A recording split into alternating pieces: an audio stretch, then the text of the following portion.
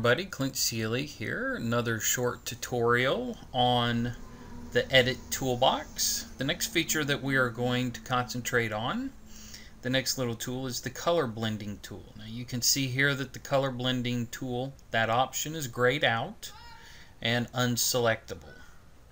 That's because you have to select an object that you can actually blend the color into. It's a pretty cool tool.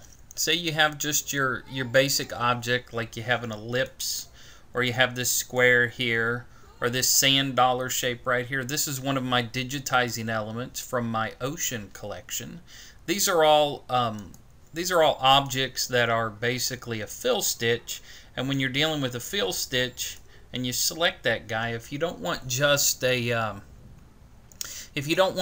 flat solid color in your fill stitch and you want something more like a gradient or two colors blended together to make a unique effect, well, you can certainly use the color blending option in your Edit Toolbox. Now you can see here, as I've clicked on this ellipse, the color blending option is available.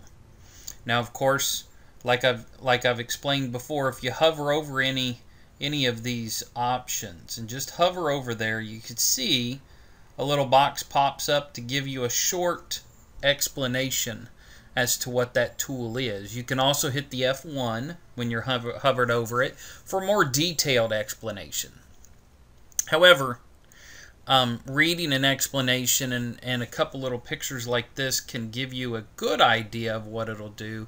It can't give you a full idea, so let's show you visually what we're talking about here. It's just a real easy effect. So this ellipse is selected. We'll go then and hover over and left click on the color blending, and a dialog box will pop up, and now you have a few color blending options. Now what's going to happen here, what the tool does is it's going to let you select a color for the bottom layer and a color for the top layer. When you hit OK, it makes a duplicate object and layers it right under it. So there will actually be two ellipses, and it'll change the stitch width, the stitch density. Okay, it'll make both of them light, but they'll both be two different colors, giving you a blended effect. Okay, so I'm just using maybe this. Actually, let me switch to something that is a little more drastic. Okay, so bottom layer being yellow and maybe top layer being black. That way you can really see, because these two are such contrasting colors, you can see the effect. Then we have different profiles. Okay, you can increase it linear, okay, decrease linear, and then you've got your concave and your convex profiles. Those are just four different effects, blending effects that you can select. So let me select one. I'll just start off by selecting this concave and hitting OK.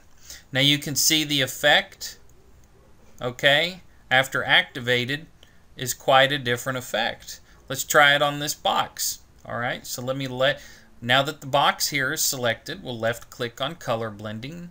Let's do two different ones, maybe the top layer being purple, and we'll do decrease linear profile and hit OK. You can see that's quite a different effect than you have here. And if you want just a subtle blend, say you want this something like the seashell here to be a little more realistic as to what you would find on the beach. You know, when you find a seashell or a sand dollar, it's not going to be just one flat color. There is going to be some color blending in it.